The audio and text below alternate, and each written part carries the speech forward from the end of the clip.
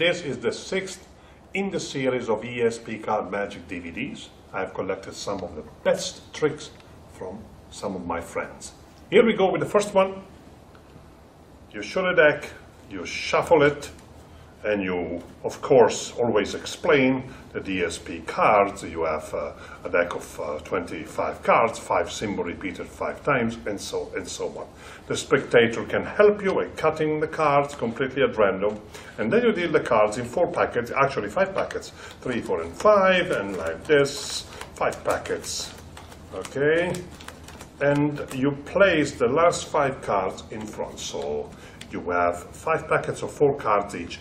The spectator picks up these cards and shuffles them without looking at them. You wanna say, probably keep it in the dark to be mysterious. And he takes the top card and he places it with your card in front of the packet.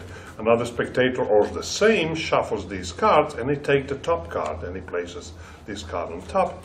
The other spectator shuffles these cards and they take the top card, and the same thing is repeated. After the packet is shuffled completely at random, the top card is taken. Okay? And this, watch. You show your 5 cards.